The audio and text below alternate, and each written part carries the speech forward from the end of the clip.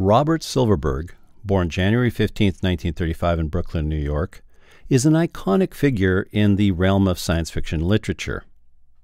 His prolific career spans over 6 decades, during which he penned a staggering number of novels, short stories, and essays, leaving an indelible mark on the genre. From an early age, Silverberg displayed a voracious appetite for reading, immersing himself in the works of legendary authors like H.G. Wells, Jules Verne, and Isaac Asimov. This early exposure ignited a passion for speculative fiction that would shape his future. His first professional fiction publication was Gorgon Planet in the February 1954 edition of Nebula Science Fiction, signaling the beginning of a remarkable literary journey. In the 1950s and 60s, Silverberg emerged as one of the most prolific and versatile writers in the field. Several of his works were adapted into episodes of the 1957 radio series Exploring Tomorrow. His stories often explored complex themes of human identity, immortality, and the nature of consciousness, demonstrating a keen insight into the human condition. His celebrated 1972 novel, Dying Inside, delves deep into the psyche of a telepath losing his abilities, showcasing Silverberg's ability to blend introspection with speculative elements.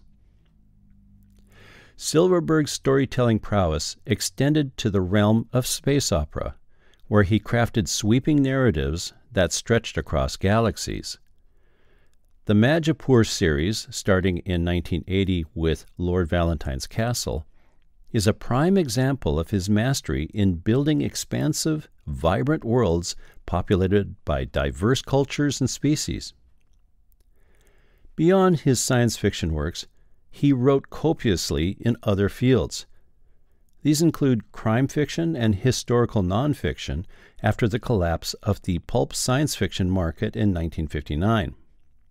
He would write as many as 250,000 words a month for multiple publishers at the same time. Additionally, he wrote approximately 200 softcore erotic novels under the pen name Don Elliott.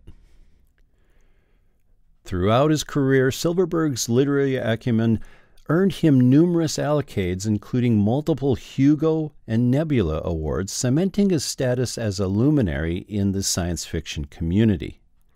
He was inducted into the Science Fiction and Fantasy Hall of Fame in 1999, and in 2005 was named the 21st SFWA Grandmaster, now the Damon Knight Memorial Grandmaster, by the Science Fiction and Fantasy Writers of America. At the time of this publication, Silverberg lives in San Francisco with his wife, Karen Haber. As a visionary and trailblazer, Robert Silverberg's influence transcends his written words. His imaginative worlds and thought-provoking narratives continue to captivate readers, inspiring new generations of writers to push the boundaries of speculative fiction. With an unparalleled body of work, Silverberg's legacy endures as a testament to the power of storytelling and the boundless potential of the human imagination. Information for this biography was provided by Brian Cavanaugh. For Old Time Radio Researchers, I'm your announcer, Patrick Andre.